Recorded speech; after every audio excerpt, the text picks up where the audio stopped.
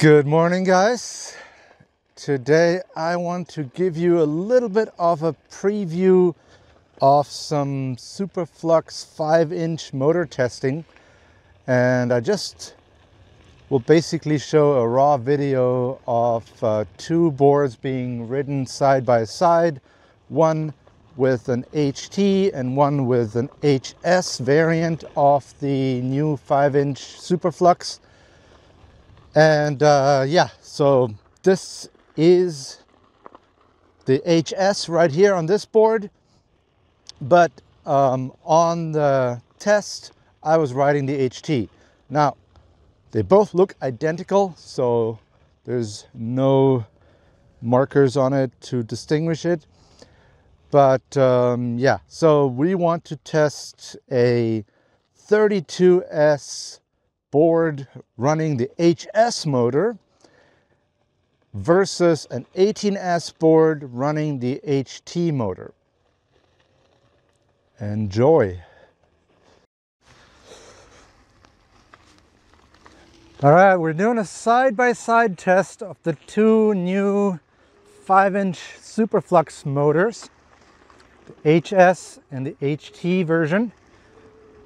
Fungineers wants to only release one of them, so he wanted help picking which one would be the better all-around motor if he only were to release one.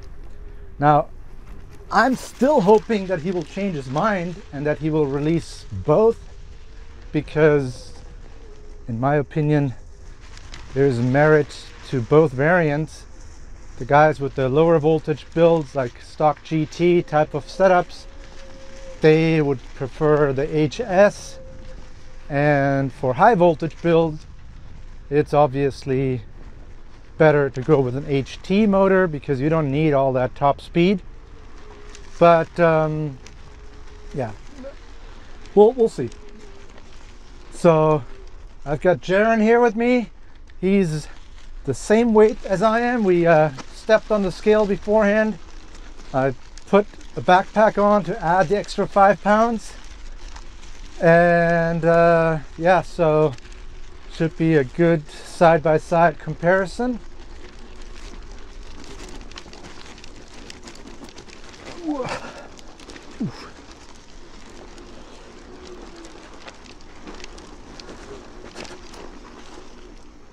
So we'll do the usual turn around at the bottom here and then start the climb.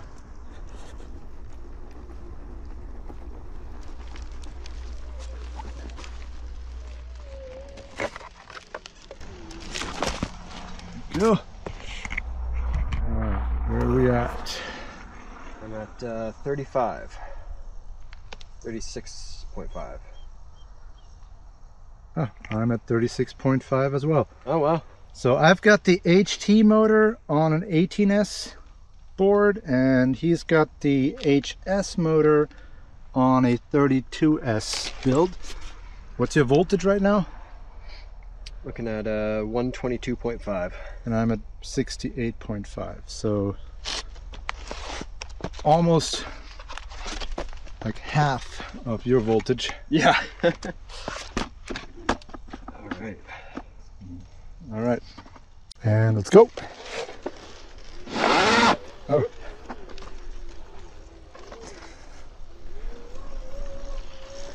That wasn't part of the test plan.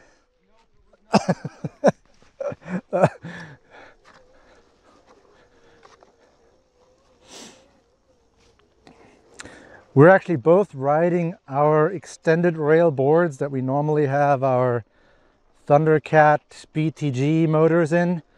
I think we both ride the HS motor, but yeah, the 5-inch with the Pioneer actually feels surprisingly nice.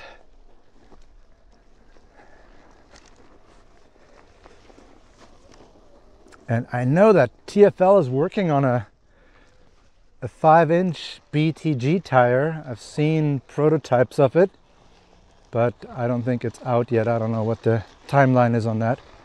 So that'll be really interesting. Yeah, let me screen record the float control data here. So I'm at 44 Celsius. All right. Now, naturally, one would expect the HS motor to heat up a little quicker than the HT motor, simply because you need higher motor amps for the same torque. And that's also what we've seen with the 6-inch SuperFlux motors. But so far the difference doesn't seem to be too big.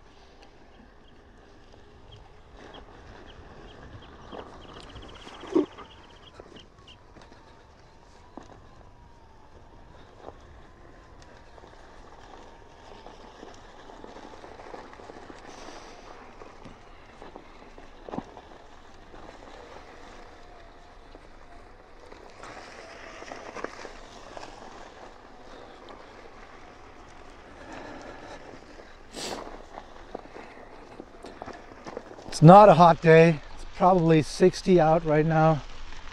So temperatures are fairly mellow. The motor is not heating up super quickly. What's nice about these side-by-side tests is that we're literally going the same speed at the same time with the same weather, same wind, same outside temperature.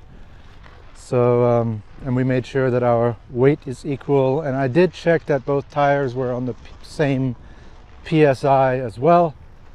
So it should be a perfect apples to apples comparison. So mine is still climbing. It's at 51 now. I'm at 53 on mine. 53. All right, not a big difference, which is nice.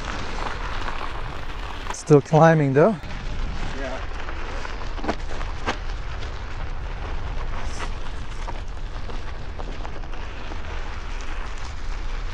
52 now. 54. All right. All right, it looks like that's probably going to be the peak, I'm guessing. But yeah, not too big of a difference.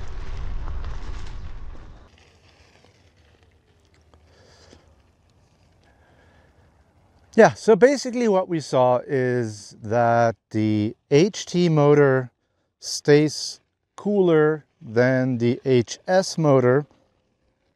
And you guys could also tell from this test that the higher voltage of the 32S board with the HS motor did not give it an advantage in temperatures. The 18S HT still stayed cooler. And we're going to also be testing the same thing, but with equal voltages, and we will try the same motor on high voltage and low voltage boards. But yeah, basically things are kind of as expected.